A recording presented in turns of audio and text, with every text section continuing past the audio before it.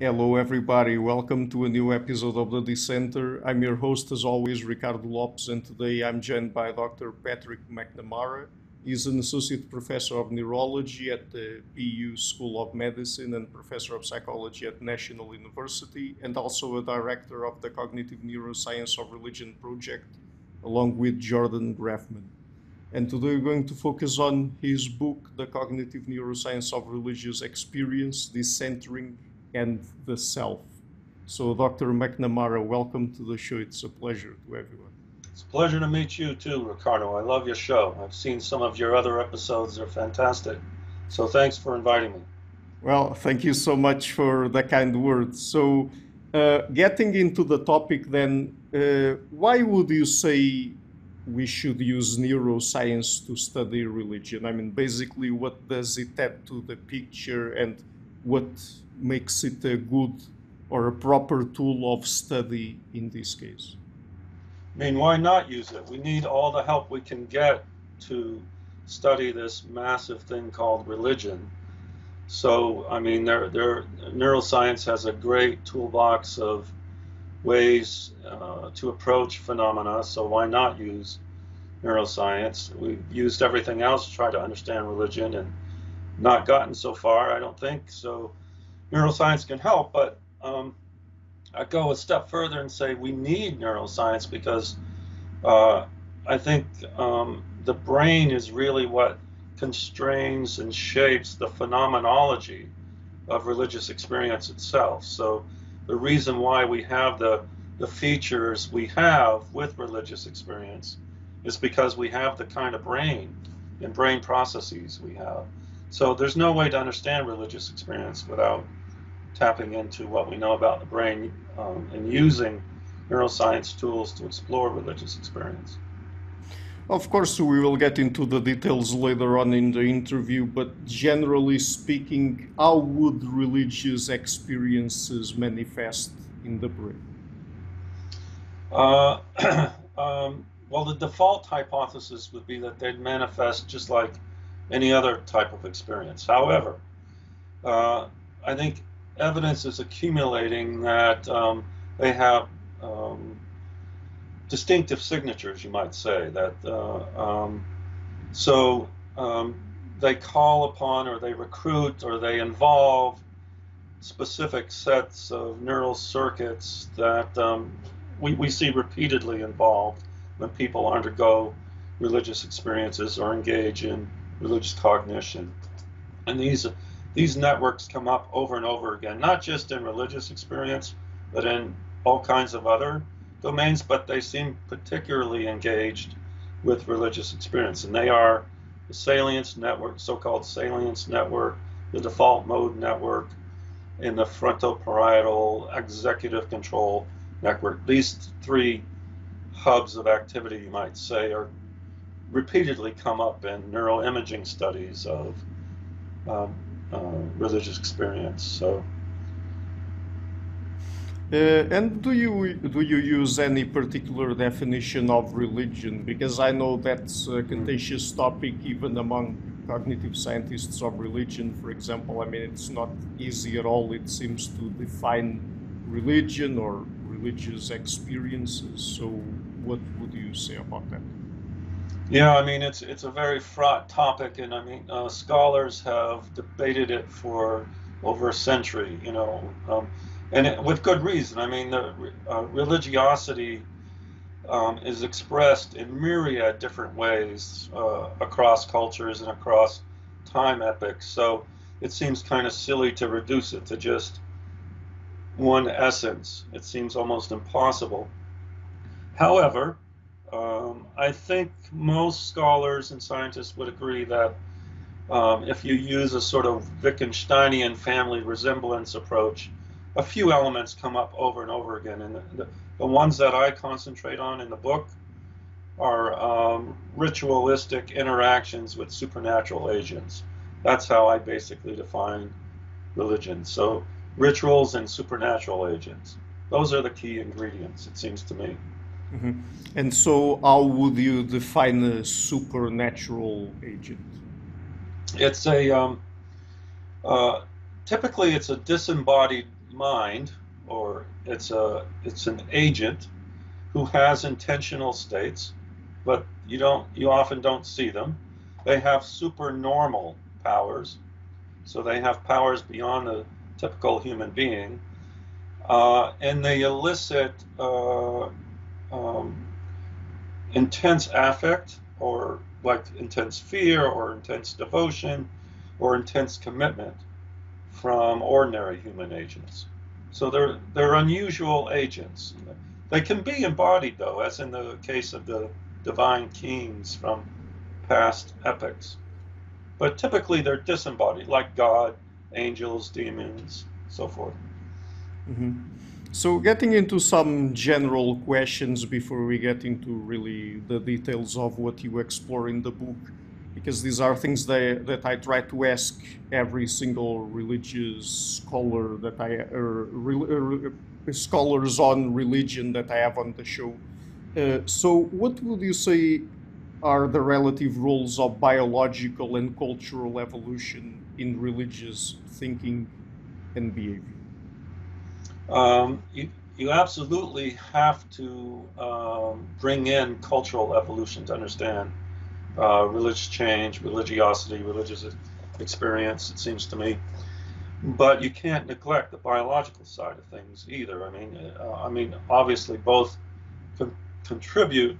There's reason to believe that certain forces in brain evolution are particularly important. For example, there's a whole hypothesis in evolutionary biology about the self-domestication process in the human species, where aggressive impulses are gradually reduced and executive control processes are, and that allows for cooperation among human beings, and that process seems to be particularly important when understanding how religiosity affects the brain and how cumulative cultural evolution affects the brain and vice versa.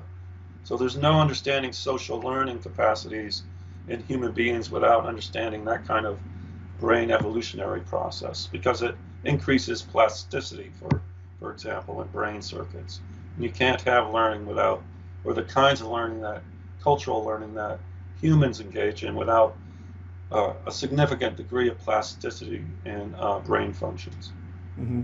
There's another very contentious question, debate among people who study religion scientifically, that is, are we innately predisposed to religiosity? Yeah, another really complicated question that hasn't been studied enough. I would suggest that we are, although the evidence is weak. On the other hand, I think most scholars would agree that children start to postulate supernatural agents without even being instructed about them. I mean, it's hard to do a good experiment, obviously, because most kids are immersed in cultures that believe in supernatural agents. Mm-hmm. However, even in families where that's not the case, children tend to develop conceptions about supernatural agents. So, and there is some evidence that religiosity as a trait, personality trait, is inheritable. So there's some evidence that suggests an innate predisposition for religiosity, Mm-hmm. but it's weak. It's weak. It's Mm-hmm. under investigated. Yeah.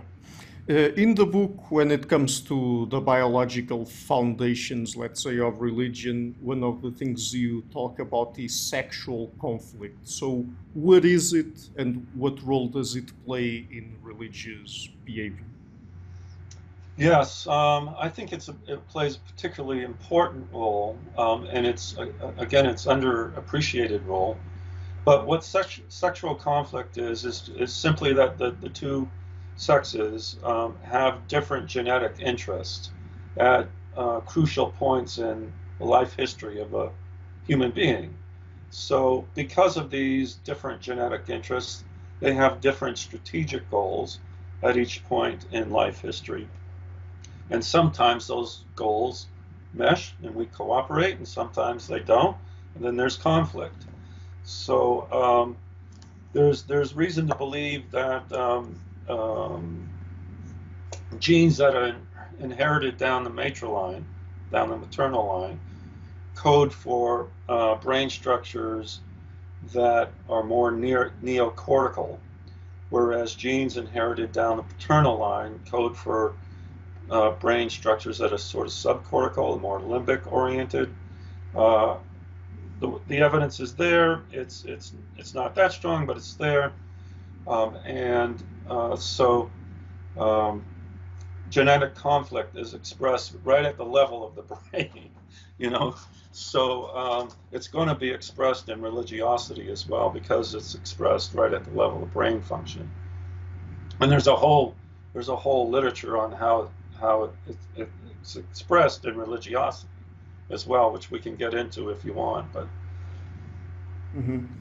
so in the book you use, or at least refer to, what you call the 4E framework, that is the mind as embodied, enacted, embedded, and extended. Could you explain that?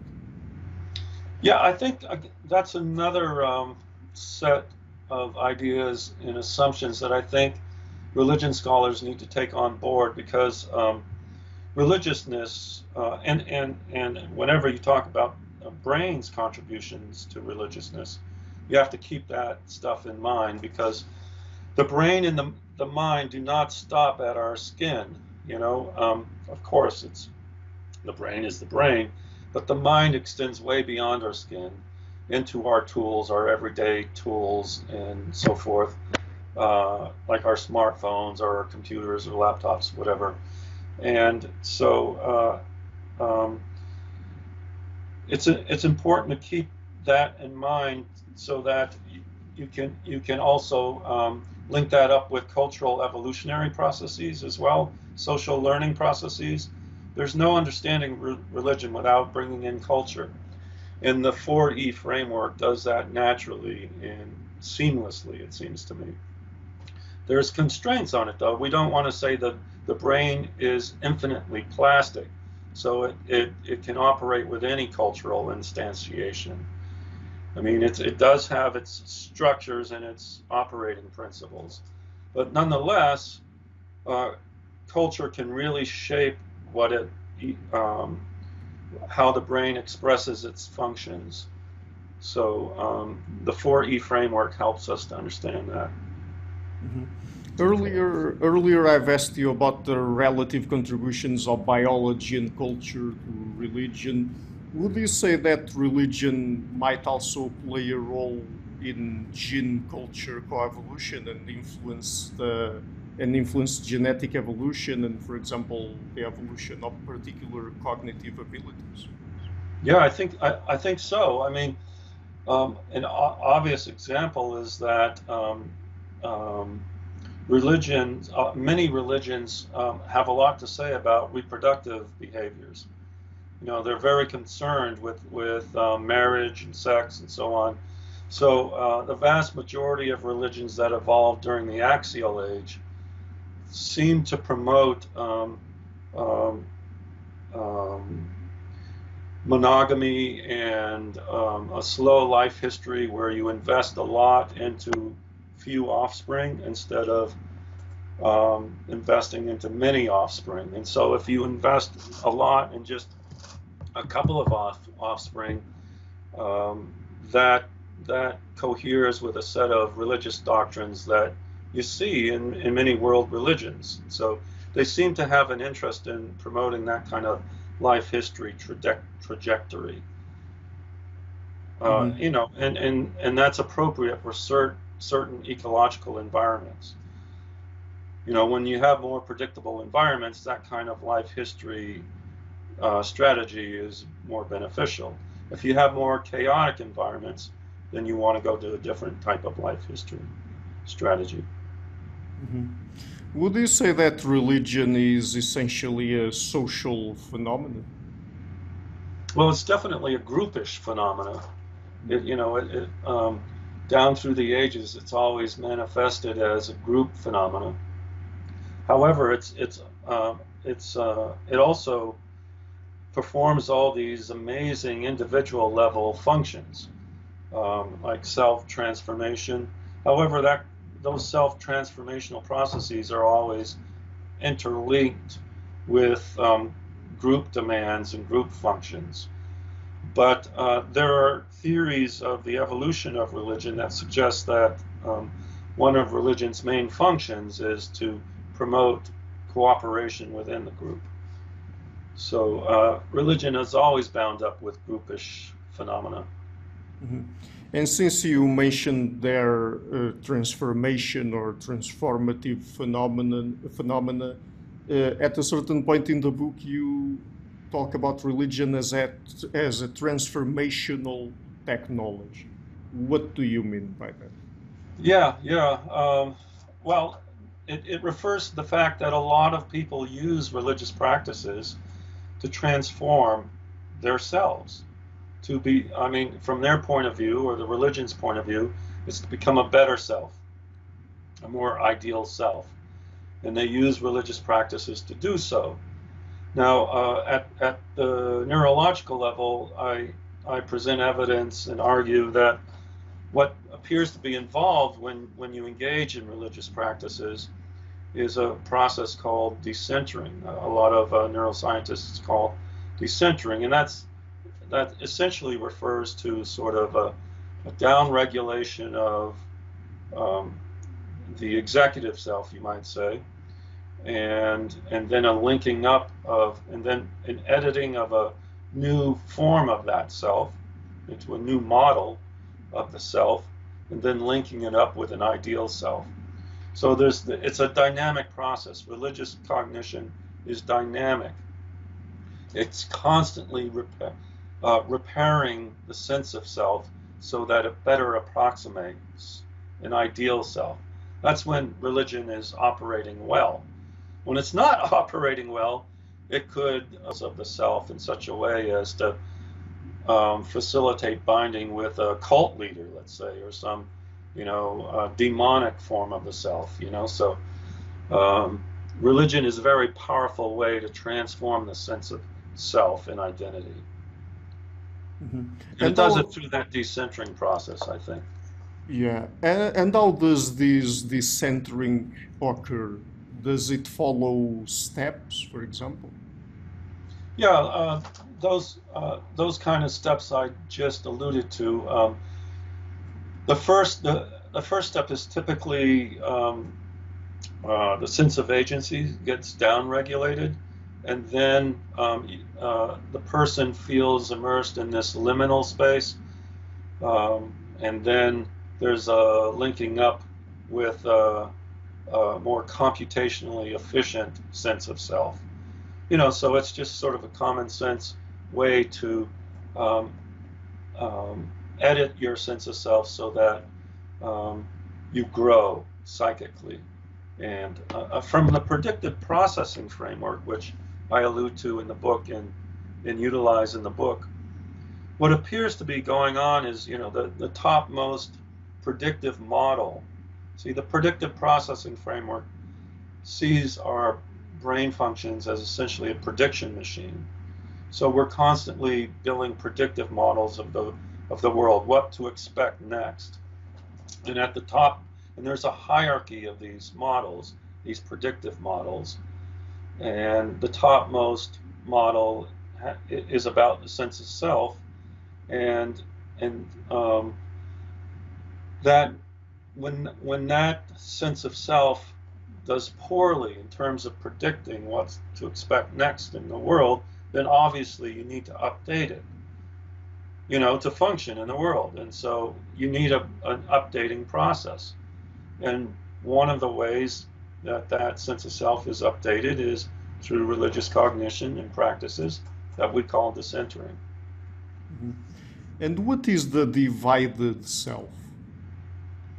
The divided self emerges out of this predictive processing framework in one sense, in that the bottommost models can conflict with the topmost predictive models, and so you get a conflicted self. But also just genetically too, genetic elements in our genome conflict with one another, and that yields a bunch of conflicting impulses in the brain. So the self is just divided. I mean, one part of me wants to be, thin and attractive, and another part of me wants to eat the piece of cake. So there's always this set of conflicts going on, and religion helps us overcome those conflicts and resolve them in a computationally efficient way, or when it's operating well, it does so. Does the divided self have any evolutionary basis? Again, because of genetic conflict, I think the divided self reflects this genetic, our genomes are made up of all kinds of differing selfish genetic elements that have competing interests, and that gets reflected in the neural architecture of the brain, and then that gets reflected in the psyche. So, evolutionary processes just cobble together the best it can do an organism, and then that organism is composed of all kinds of competing selfish elements, and then that creates a divided self, it seems to me. And so we need a solution. If we're going to cooperate in a group and we're all divided about our intentional goals and so forth, it's not going to work very well. So you need some sort of transient unity. At least, some you need to be able to sustain intentional goals for some period of time if you're going to have cooperation with other people. So you need some sense of a unified self, and you need a technology to create that unified self, because evolution doesn't do it too well. And religion is one of those tools you can use. Mm-hmm. In the book, you establish a distinction between the phenomena of schizophrenia and hypermentalizing and the female psychology, and on the other hand, autism, hypomentalizing, and the male psychology. So, why do you do that, and why might it be relevant for us to understand religious thinking from a neuroscientific perspective? Yeah. Well, that phenomena of the divergence in mentalizing between schizophrenics on one end of the spectrum and autism disorder, the other end of the spectrum, hyper and hypomentalizing, has been noticed by many people, but in particular by Crespi and Badcock. And but from a religiosity point of view, it's particularly interesting because schizophrenics tend to see agency in disembodied minds and supernatural agents everywhere. And they tend to be, not all of them, but some of them tend to be very religious and maybe even hyper-religious. Whereas autistics tend not to see agency everywhere. They have a more systemizing mindset and engineering mindset, and they have a different form of supernatural agents that they postulate than the standard supernatural agents you see in other religions. And there's a male predominance in autism, and it's debated, but maybe a female predominance in schizophrenia, but that's very debated. Depends on the type of schizophrenia you're talking about. So you have these two different brains. So the brain processes that are associated with schizophrenia are very different than the brain processes associated with autism. And so obviously you got these two expressions of religiosity associated with hypermentalizing in one case, hypomentalizing in the other, as well as the sex differences and two different brain connectivity processes going on. So obviously that's going to be relevant to a neuroscience of religion. So it's a very rich data source for the neuroscience of religion, it seems to me.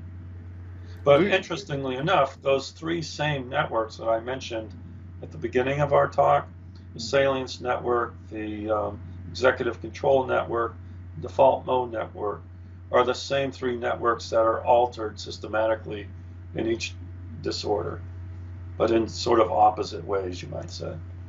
Mhm. Do you think that if these sex differences in schizophrenia and autism are really established, then that would, at least in part, explain what we tend to find across societies when it comes to sex differences in religiosity? That is, women tend to be more prone to religiosity than men?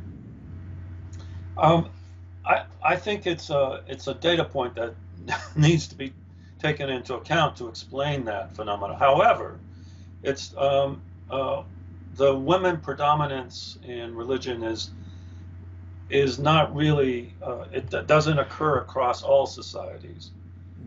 So in some Muslim societies, men are more predominant in religion than in others, and also there's more nuance there. Like women are more predominant in um, when it comes to doctrine and doctrinal precepts and stuff like that, whereas men tend to be more drawn to ecstatic expressions of religiosity. So it's a much more nuanced picture than just saying women are more religious. Yeah. And since we're talking about cross-cultural studies, how does the notion of agency vary cross-culture? Mm. I think religion is particularly interested in this notion of agency because agency is so critical to the sense of responsibility, taking responsibility for one's actions. You can't have a legal system in a traditional sense without some sense of agency. So religions and political cultures in general are very interested in the scopes and bounds of the sense of agency. And religious culture in particular is extremely interested in it, and it tends to create all kinds of devices to either expand that sense of agency in some situations or contract it. And so the sense of agency is a site of political and religious conflict constantly down through the ages. And the brain mediation of the sense of agency is a very complicated issue, but there is a literature on that, and it overlaps with what we repeatedly see when we do neuroimaging studies of religiosity and religious experience. So I'm painting a very complex picture there. There's no simple answers, but it's central to religious consciousness and the brain and religion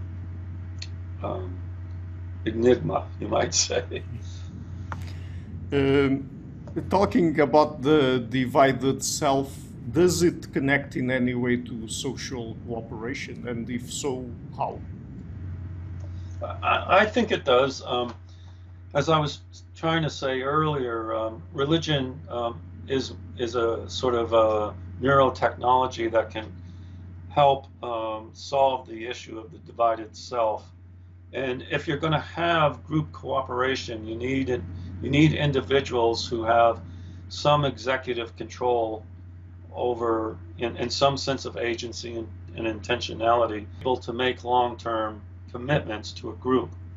So solving the divided self helps to solve the overall issue of group cooperation in the culture, seems to me. So that's one way it's connected with religiosity and culture. Getting into executive control now, why is it important to consider it from the perspective of the neuroscience of religion? I mean, what role does it play here? It plays many roles. I mean, one thing is, for example, in all, not all, but in most instances of religious experience, take psychedelics, for example. Most people agree that a certain percentage of people who take a psychedelic have what they term is a spiritual and religious experience. Mm-hmm. One of the main components of the mystical experience and after taking a psychedelic is a reduction in executive control. And sometimes you get ego dissolution completely.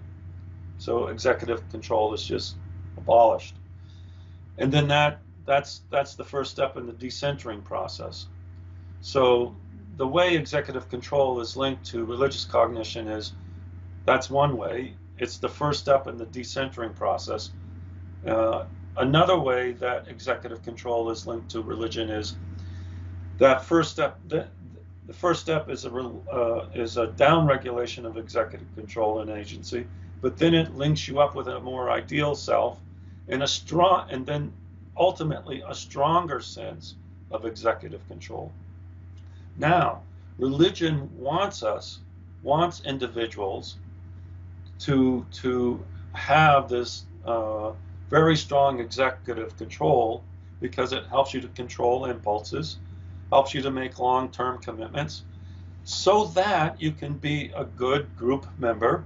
And I mean, for example, you want people with strong executive control if you want them to fight, the out-group, for example, be good, capable warriors fighting an out-group, for example, or just to cooperate within the group. You need people with good executive control capacities.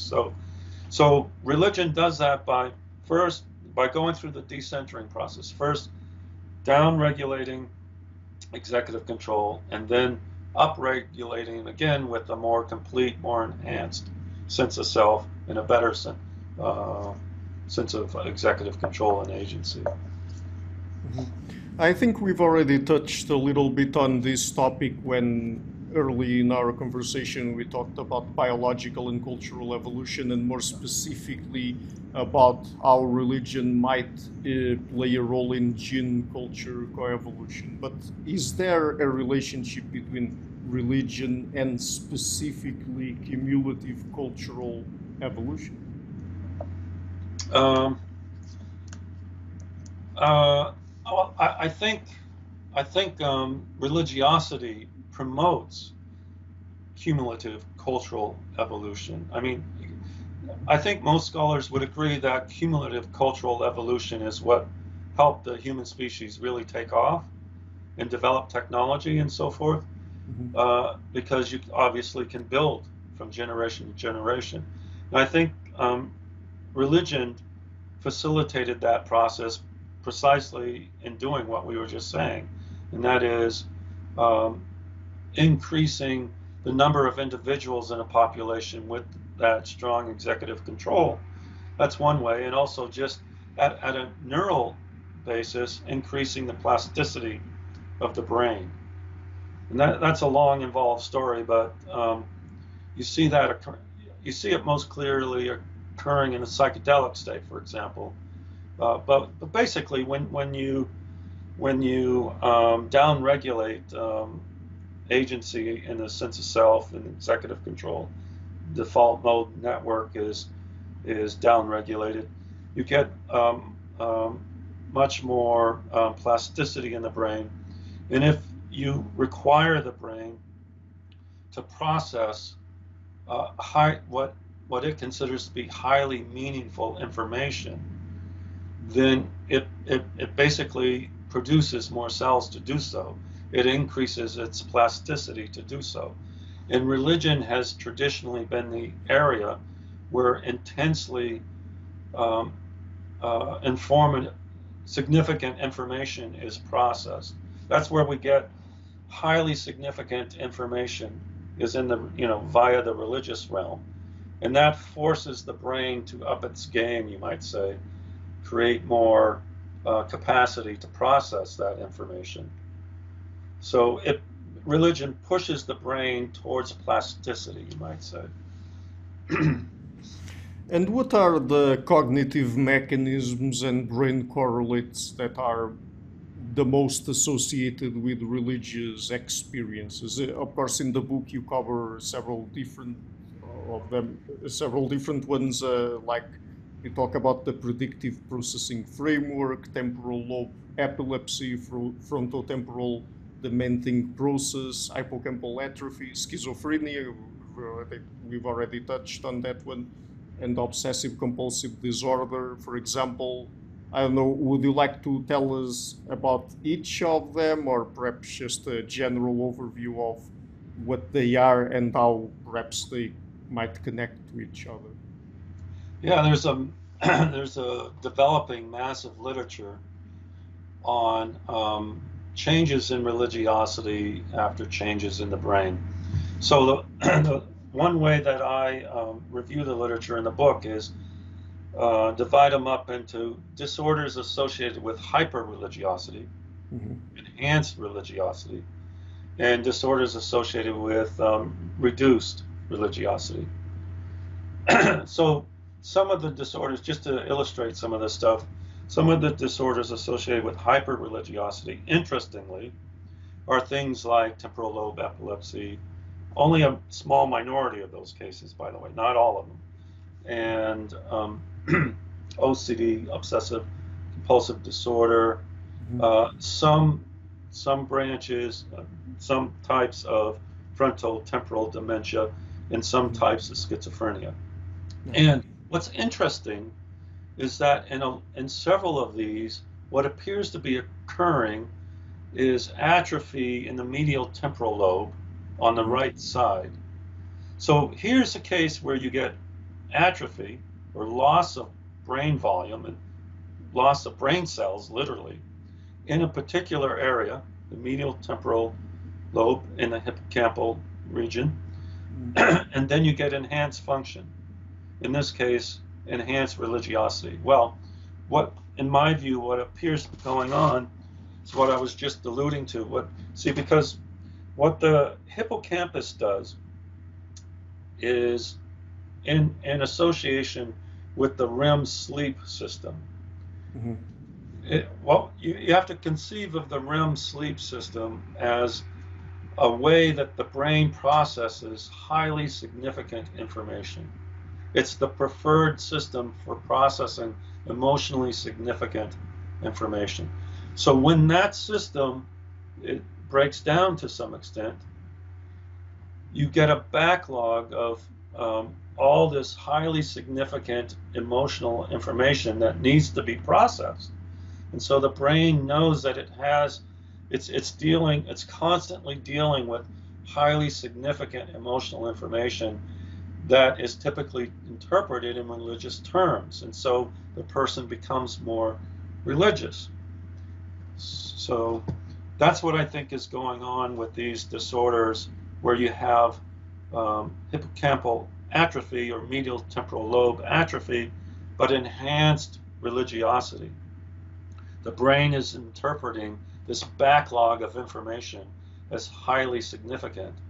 And so the person becomes kind of religious because they're forced to take these cosmic perspectives on this backlog of information that's not being efficiently processed through the REM sleep hippocampal system.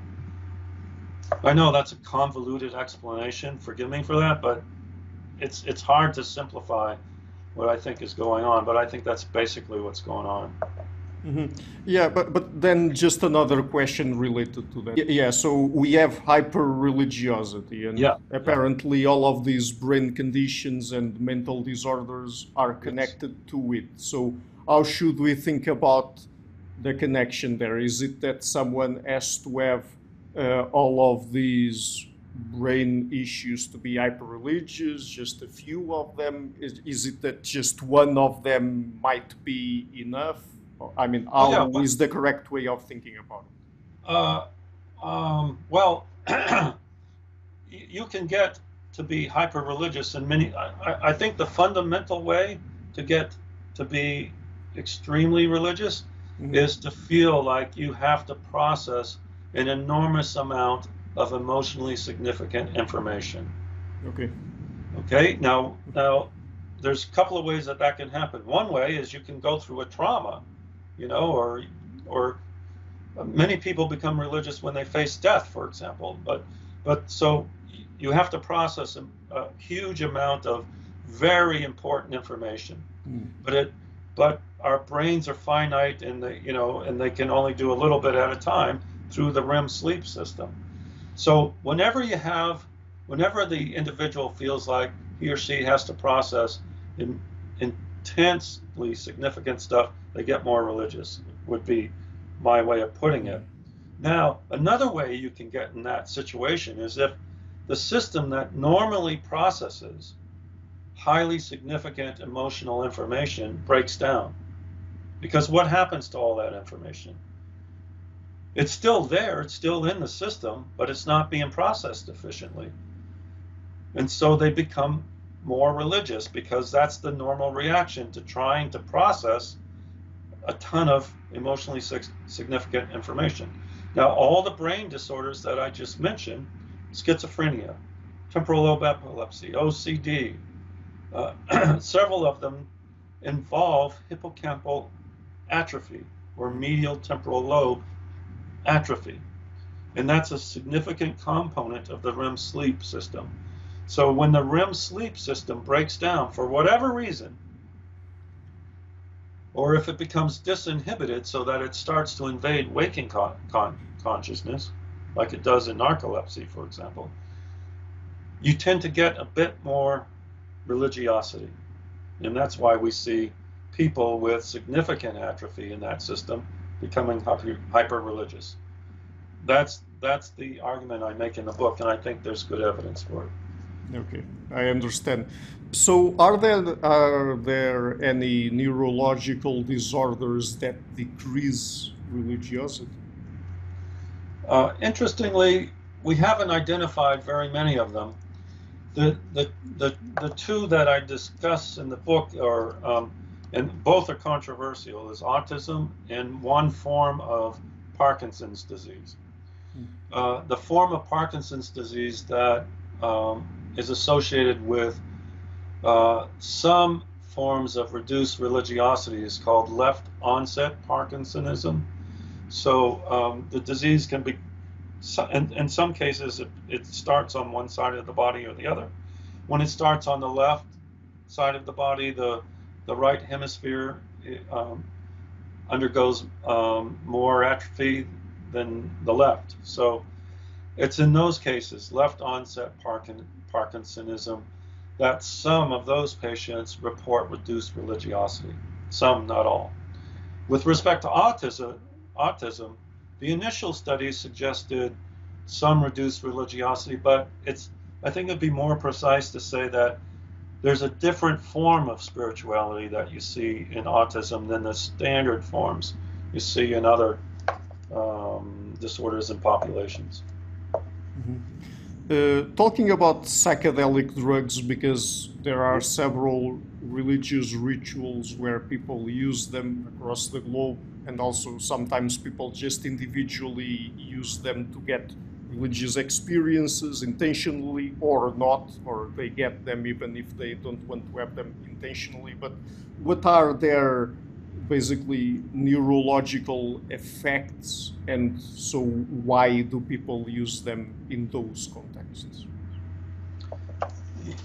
Yeah, I think the work coming out of the lab studying psychedelic experiences is extremely important for understanding religiosity and brain topics. So what appears to be happening when you do neuroimaging studies of people on a psychedelic, particularly the serotonergic psychedelics, those are the ones that have been best studied. And what appears to be going on is, once again, we have the involvement of those three networks in particular, so the default mode network, salience network, and the frontal parietal network. But in particular, the default mode network seems to be particularly involved in facilitating the psychedelic experience, and that its connections with other networks are impaired, you might say, are enhanced, whereas the connections within the network are reduced. So you get this paradoxical situation where the brain is more hyper-connected in some ways, but in other ways, like with the topmost predictive models, those are sort of blasted. So, insofar as the topmost models of the self are instantiated by the default mode network, those are sort of blasted, and the default mode network is drastically downregulated. But the salience network is sort of upregulated, you might say. So again, you get this situation where somebody feels like they're getting intensely important, emotionally significant information coming in, but it's not being processed efficiently, and so it takes months for them to process it. I mean, the standard understanding of what's going on with a serotonergic psychedelic is that the topmost model, the self model, is being repaired. From a Bayesian point of view, we call it the priors, the fixed priors of the model, are being updated essentially. But you first got to blast them to pieces, so to speak. And so the subjective experience is ego dissolution. It almost feels like a death. But then the self is built up again, hopefully with more flexible priors, with a more flexible predictive model. Do you think that would be an explanation for why recently there's been some literature on the potential positive benefits that psychedelics might have in conditions like depression? Yeah. I mean, obviously, one way to understand depression is very rigid priors. They have a very rigid mindset where everything is interpreted in negative terms. So if you can dissolve that set of very rigid priors and then replace them with more flexible priors, then that should help individuals. And from my understanding, there have been some clinical trials with serotonergic psychedelics in people with clinical depression, and that's precisely what's occurred. They get better. So, I mean, there's not been long-term follow-up studies, but so far so good. It seems. I mean, not just with serotonergic psychedelics, but with ketamine and others as well. So there seems to be a lot of promise there. Yeah. But that's what religion has done. This is what I've been arguing earlier. That in the past, what religion is typically done is upset or demodulate those Bayesian priors, the topmost model, the sense of self, and then create a more flexible sense of self when it's operating correctly. What psychedelics seem to do is just compress that whole process into a very short time period. Mm-hmm. So, from the perspective of neuroscience, what is a mystical experience? Of course, not necessarily induced by psychedelics. And I know, or at least as far as I understand it, it has to be interpreted as such by the people who experience it. But what is it, and does the brain in any way, at least in certain circumstances, facilitate it or not?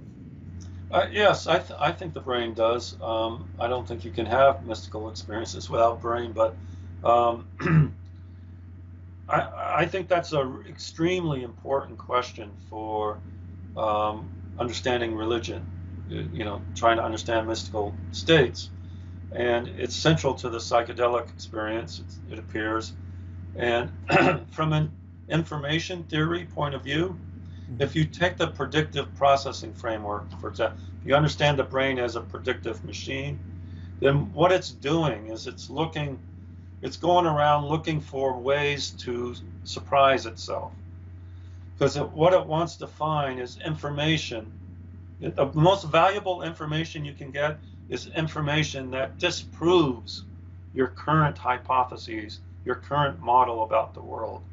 Mm-hmm. So It's looking for information that surprises it. So it's looking to be surprised.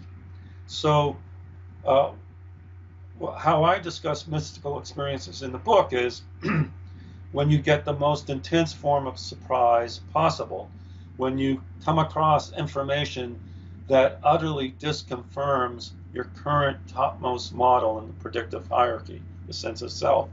So the surprise signal that you're getting tells you you've uncovered the most valuable information possible, the kind of information that disconfirms your current predictive model completely. So what do? You have to completely revamp that model. You have to let go of the rigid priors that you've been living out of and create a whole new model. And the way to do that humanely, soberly, step by step is via standard religious practices. That's how it's been done traditionally. Nowadays, we have therapy and other tools at our disposal where it can be done sanely, soberly, and step by step as well. So, but you get mystical experiences when you get that kind of surprise information, when that utterly disconfirms your topmost predictive model, because that blasts everything you've known about the world goes out the window.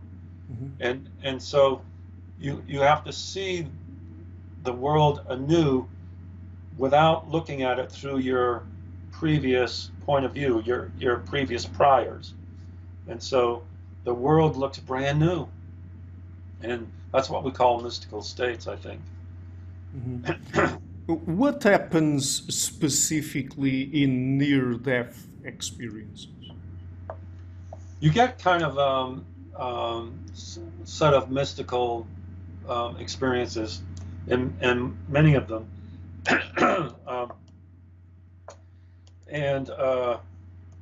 I think what happens is what we were talking about earlier. I mean, you have this overwhelming trauma. You almost died. Mm-hmm.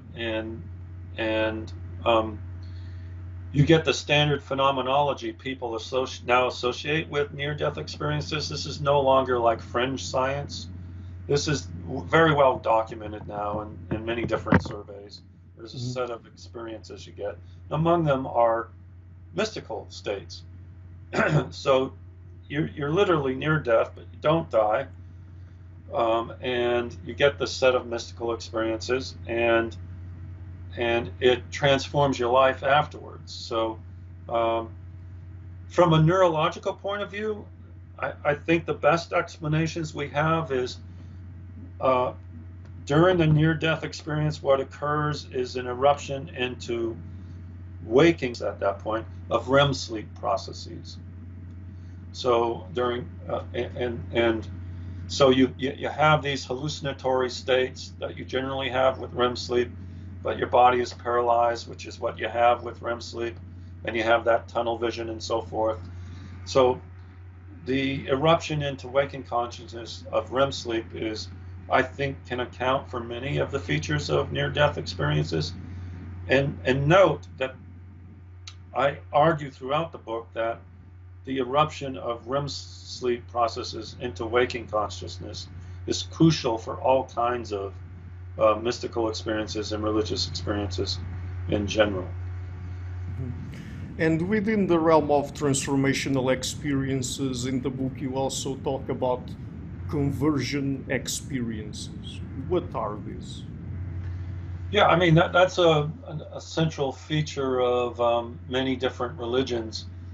And it's just another instance of self-transformation. I mean, you and I have been arguing or talking about how religion can be seen as a neurotechnology, as a system of tools and doctrines and ideas and practices that helps to transform the self from a self that's relatively inflexible and non-adaptive and not doing good predictions of the world into a more ideal self that meshes with the current surrounding culture and religion and therefore allows for better in-group cooperation.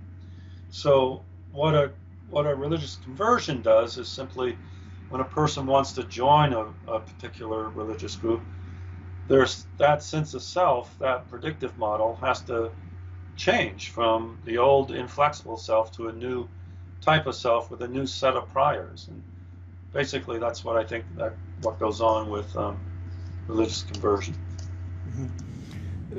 Changing topics now, how do minds give rise to supernatural agents and gods? Well, that's a great question. I mean, I argue in the book, and as we've been saying earlier, I think supernatural agents are critical to understanding all types of religiosity and many types of religion. There are very few religions that don't postulate supernatural agents. I mean, there's some forms of Buddhism that doctrinally claim they're not interested in supernatural agents, but most adherents still nonetheless postulate supernatural agents. So it's a central feature of religion, so it needs to be understood. So there are many theories about how the mind produces supernatural agents. I mean, one theory is that supernatural agents are real, you know, and so we perceive them just like we perceive any others. And there's some evidence from the psychedelic literature. In many psychedelic states, there's all kinds of entity encounters, which is incredibly fascinating because across individuals, across cultures, you tend to get the same type of entity encounters. So that's all interesting.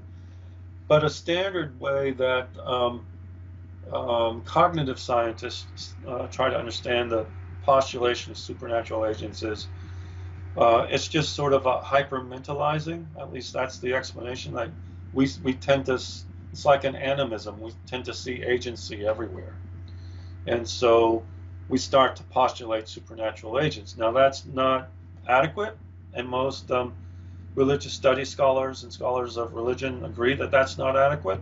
It's part of the picture that supernatural agents come out of the fact that we see agency in minds everywhere because that's how our brains operate. But it's not an adequate explanation because it wouldn't explain why we become so deferential towards supernatural agents and why we become so devoted to them or so fearful of them or so committed to them.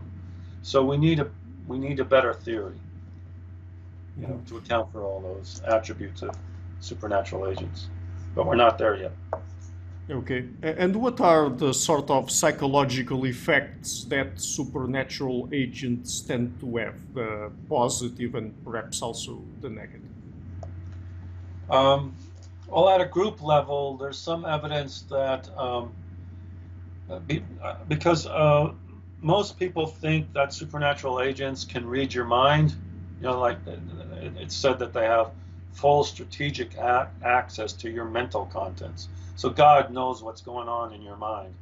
So if God can watch you constantly, then you're going to be on your best behavior. So that's one hypothesis, a supernatural punishment hypothesis, about how supernatural agents affect our behavior. If they have these omniscient minds, then they can see what we're doing, so we have to behave a certain way or incur their wrath. So that's one way that they have an effect on our behaviors. There's many other ways, but that's asking about a very specific thing then, because this is something that we hear from many philosophers, anti-theistic atheists or anti-religion atheists and people like that. For example, the new atheists, we hear a lot of that from them, about anxiety specifically, because many people claim that in sort of a childish manner people develop or create supernatural agents, gods, whatever, to reduce anxiety and particularly existential anxiety. But isn't it the case that, at least in some cases, these supernatural agents actually induce anxiety? Yeah, I think there's a lot of evidence that the old Freudian view of supernatural agents and the new atheist view of the way that supernatural agents can help us control anxiety, all that's true. To me, all that's true. However, as you point out, that's not the full story. Supernatural agents are much more complex and their effects on human behavior, much more complex than that. That's just part of the story. Terror management theory, for example, has amassed an abundance of evidence for that. That's the way religion operates. It helps to reduce anxiety. So all that's true. I'm not saying none of that's true. However, it's not the full story because, as you just pointed out, supernatural agents create intense anxiety in many people because they're watching us, because they're demanding all kinds of stuff from us. And the most spectacular set of cases is sacrifices. I mean, up until just a few hundred years ago, many cultures literally beings or animals to the gods because they needed to placate these gods. The gods demand enormous sacrifices from human beings. So they're not just comforting angelic milk to toast creatures. They're ferocious, demanding entities as well. So we need a much more complex theory of supernatural agents than what's been provided so far. In what ways can neuroscience help us better understand rituals? What are rituals from a neuroscientific perspective? Well, I think there are many ways to approach that question. And some neurobiological models of rituals come out of the study of OCD, for obsessive compulsive disorder, for example, because people with OCD engage in rituals. And we have a neurobiology of OCD, so you can start that way.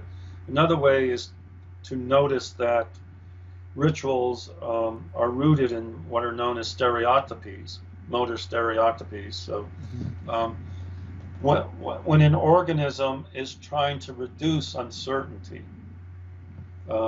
it engages in stereotypies. So it repeats behaviors over and over again until a source of uncertainty is reduced. And stereotypies also tend to occur in groups, so it sends a signal to another animal that this animal, the one engaging in stereotypies, is not threatening in any way.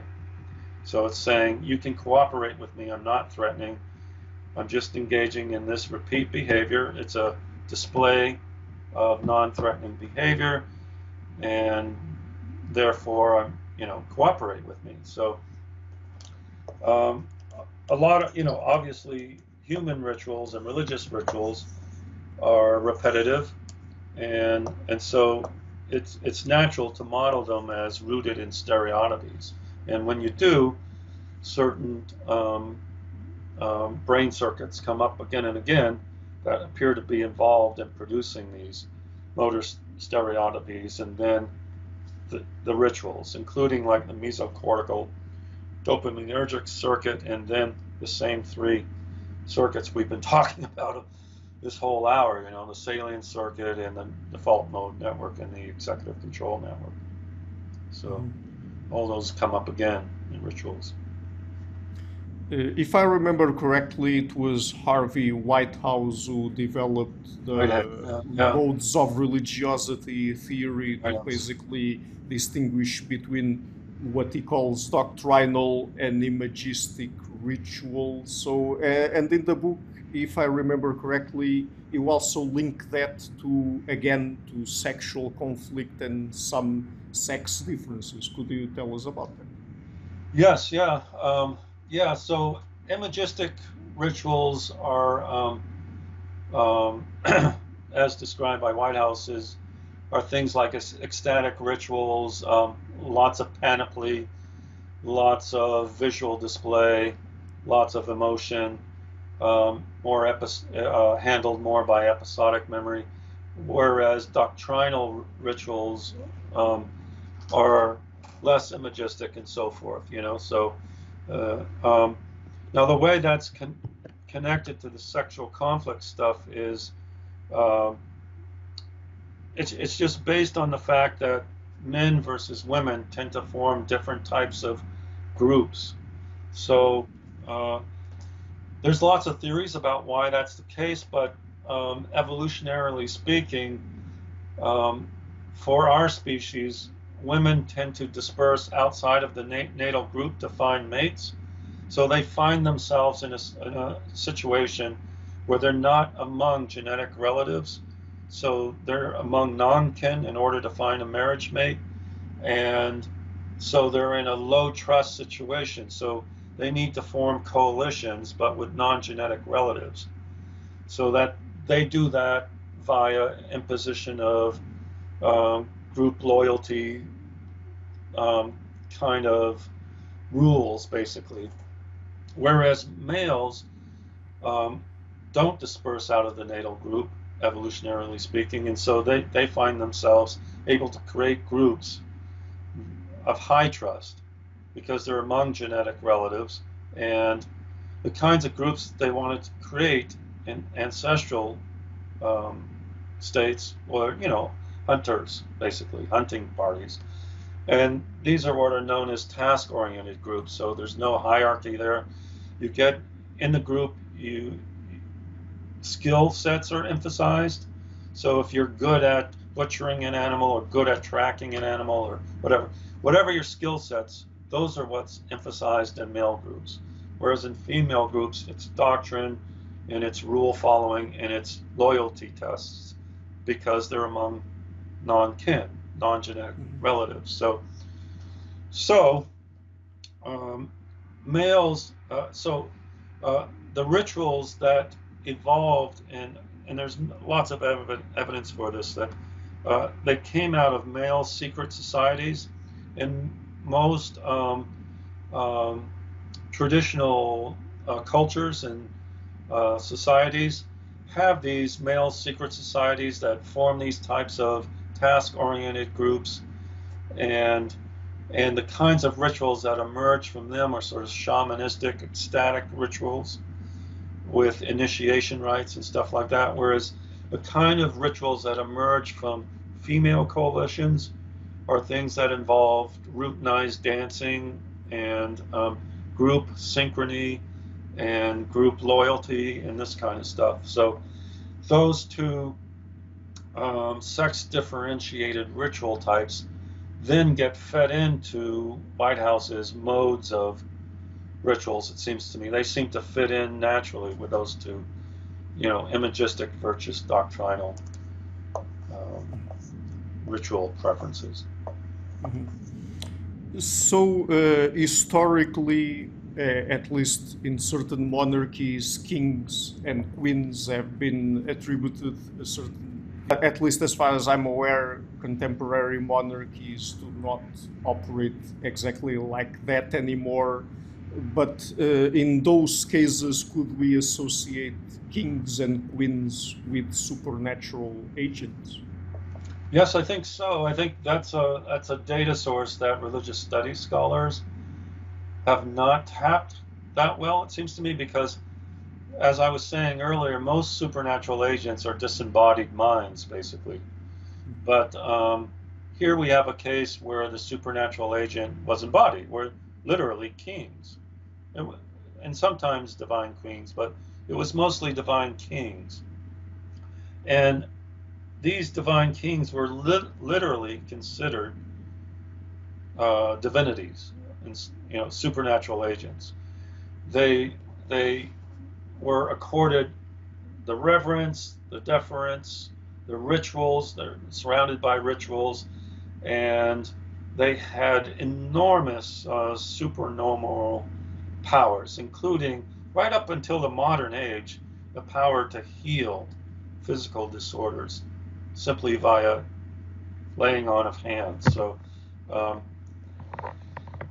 they were literal supernatural agents, and for most of human history, from not the Paleolithic, but from the Neolithic period, say 15,000 years ago, up to maybe 500 years ago, kings were considered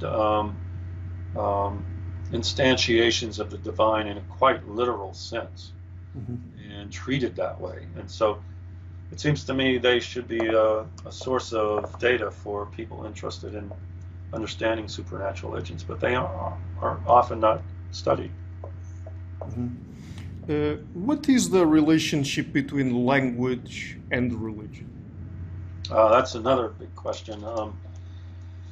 I think that, well, first of all, religious study scholars have looked at the special properties of religious language, like language used in religious context. And interestingly enough, when you analyze the language patterns, language used in religious contexts, you tend to see this decentering process occurring. So all of the markers of agency, for example, linguistic agency, like a thematic role, assigning agency, even in a sentence, all these kinds of markers are decreased. So if you look at a corpus of example of religious language, hundreds of examples, and you linguistically analyze all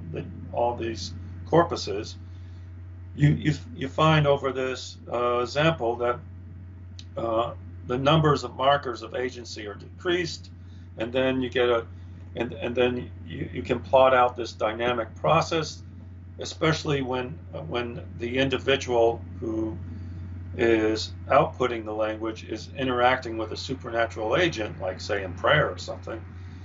You get the standard decentering process going on. So you get a decline in markers of agency, linguistically speaking, and then over the dynamic process, they start to rise again when the individual is finished with the ritual. So religious language is marked by that decentering process. But then, the broader speaking, language in general seems to set the bounds of thinkable thought in many ways, and religion tends to operate at the boundaries of thinkable thought, and allows some individuals, some who are religious, in mystical states, to cross that boundary into what William James called ineffable, or noetic states, where you get insight into ineffable, barely perceivable ideas and concepts. But that extends, my argument is that pushes the bounds of thinkable thought forward. So that's the opposite of what the new atheists thought about religion, always constraining thought. Sometimes in mystical states, it can push language into new conceptual areas. Now, I grant the new atheists that most of the time it's probably garbage, but sometimes it may not be garbage. Sometimes we expand the horizons of language that way. So I think we've covered probably the main topics of your book. I have just one last question for you. Earlier, when I asked you if you think that religion is a social phenomenon, you mentioned groupishness, the groupishness of religion. How does religion promote it? It promotes groupishness because it allows for in-group cooperation and out-group hatred. That's how I would summarize it. So it does both. So on the one hand, it makes everybody more loyal to each other within a group because you're all displaying these religious markers. Yes, I totally believe. I'm a fanatical believer in the doctrines of this religion. But then it also helps you hate the outgroup, whatever the outgroup is.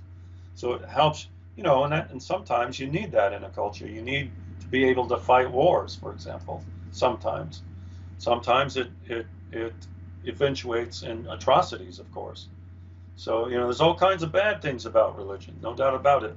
But I think religion promotes both things, in-group loyalties and out-group hatreds.